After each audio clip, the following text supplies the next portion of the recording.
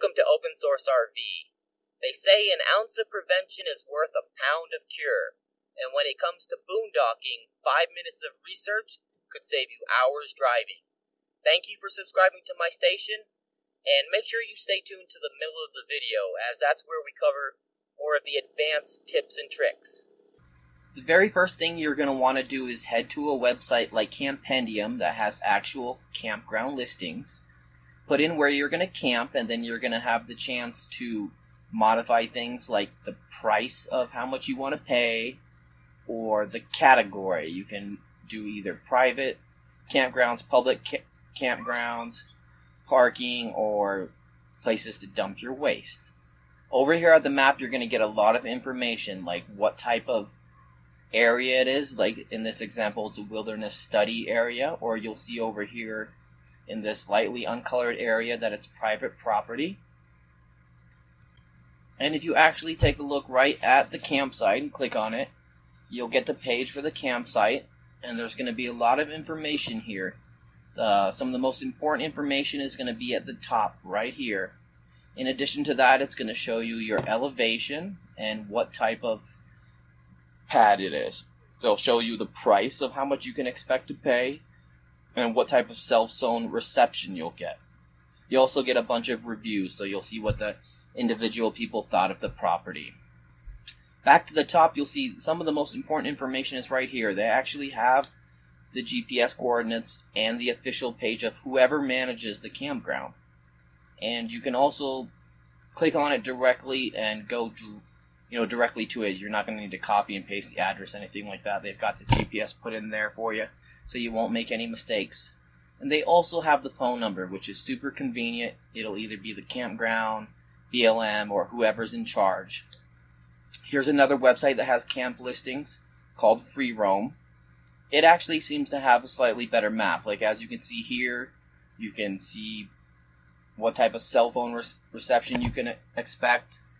And it has layers like BLM land and Forest Service lands. Also notice you can see the private property here. In green, that's private property, and that's private property. That's 2 mines.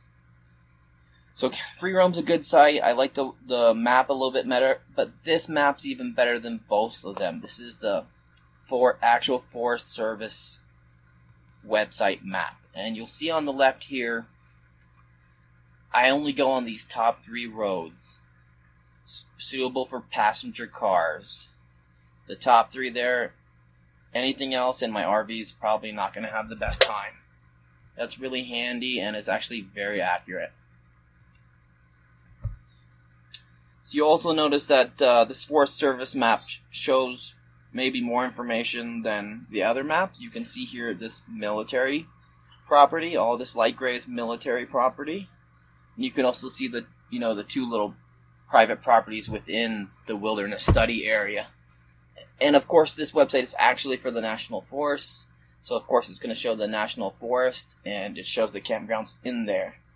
Now, this final map here is the BLM map. This is the map directly from the Bureau of Land Management, and it's highly accurate as well. It's very in detail. It shows you grazing leases, oil and gas leases. It shows the Indian reservation. It's very accurate. So knowing where you're going to camp is important. Knowing the weather where you're going to camp is probably more important. And the site I would recommend to you for that is Weather Underground. It has an excellent 10-day forecast. And not only does it run 10 days out, it shows everything based on an hourly basis. So you'll know the weather 1 hour from now, or up to 10 days. And it's highly customizable. You can change whatever you want to know. It has a lot of different parameters you can change. And it's been a great program for us. It really lets us know what the weather's going to be like either an hour out or up to 10 days out. Another powerful tool I'd like to share with you is this elevation map. Knowing the elevation can be very important. It can affect a lot of systems. It can affect how hard it's going to be to tow up and down hills.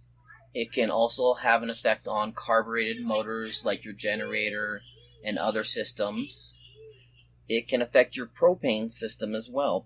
Some people have problems with their propane systems at high altitudes, and temperature can almost directly correlate with altitude as well. So it's important to know what altitude you're going to be at. So when you're done boondocking, you'll probably have some waste to get rid of. Whether this is a black tank or gray tank, I could highly recommend the website sannydumps.com. You can also see places to dump at Free Roam and Campendium as well, but I found that Sandy Dumps has extra places that aren't listed there. It's been very helpful. Driving to go dump your tanks is never fun, and Sandy Dumps has made it a lot easier, and it's definitely saved me some time. It definitely has some locations that aren't shown in Campendium or Free Roam.